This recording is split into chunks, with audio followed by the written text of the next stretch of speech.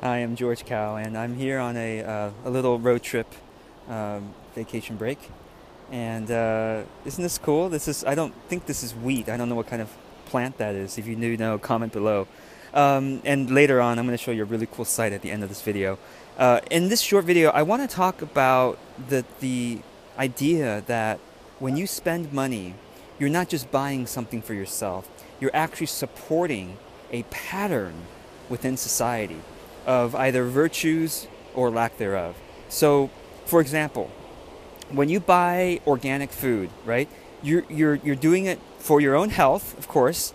Maybe you're doing it for the taste, but you're also supporting the health of the farmers. You're supporting the health of the environment. And so you're not just when you spend money on organic food versus non-organic food, you are directing a channel, a stream of energy towards that pattern in society. Does that make sense? So your dollars, your money that you spend is extraordinarily important.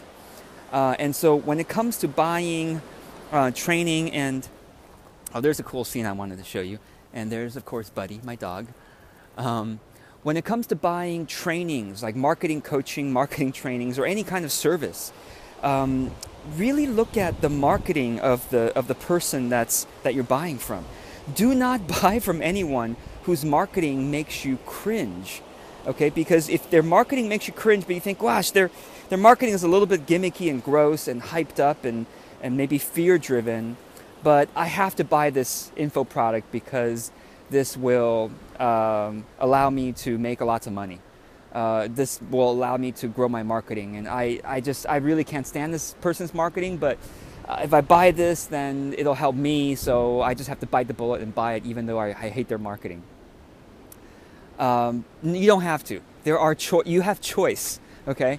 If you're just patient enough and spend another 15 minutes Googling that topic, you can either probably usually find free articles on that topic that you're trying to buy, or you will find another service provider that uses marketing that is much more virtuous, much more benevolent. And when you channel your money towards more benevolent businesses, businesses that don't prey on people's fears and greed, you channel a better world.